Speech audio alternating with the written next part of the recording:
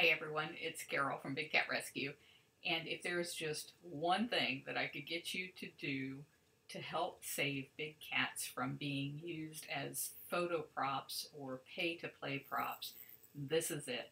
We had petitioned, and it's not one of those petitions like where you sign your name to it, those things are useless. We had done a 70-page, like a legal memo type brief on all of the scientific reasons why big cats should not be used as pay-to-play props. And we petitioned USDA back in 2012, and they opened it up for public comment on the Federal Register.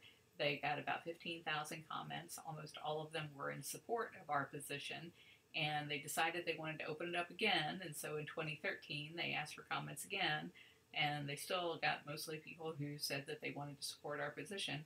And then they didn't do anything until just recently. And so they have just now opened up the comment period again. And what they say that they want to hear are specific reasons why these animals should not be used as pay-to-play props. And they've got a couple of different items in there that they laid out on the page for you to comment on. It's really important that you comment. I just went in there and they've gotten 5 comments so far, and all of them are breeders and dealers who are trying to dissuade them from any kind of regulation that would protect the cats. So they're going to hear from the bad guys. The bad guys are going to be all over trying to quash this.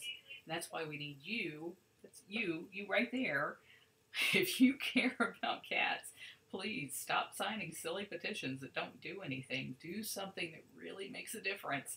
This is something that makes a difference. The government's saying, I want to hear from you, and I really need you to let them hear from you. On the web page below, you'll see the link that you click, like right here.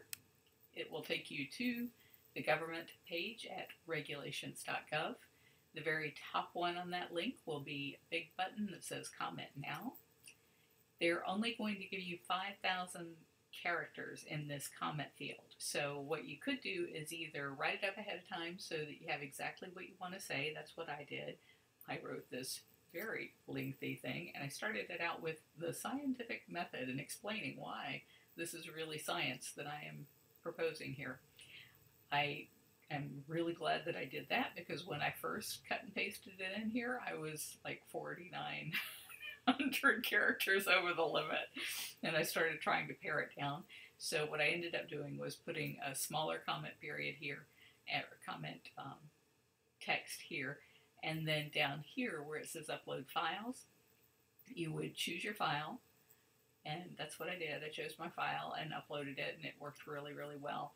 And then fill in your name, your contact information. They're not going to show that if you only with the things that you say that are required that you have to fill out. I fill out everything. And you wouldn't check this without submitting on behalf of a third party. That's only like if you were a representative of some big organization or something. And then hit continue. And it's that easy. You can get a receipt sent to you on the next page for what you wrote, and it makes it public for everybody to see unless you ask them not to. This is really, really important, so please take the time today to do this, and anybody else that you know that cares about big cats, please ask them to do the same. Thank you so much.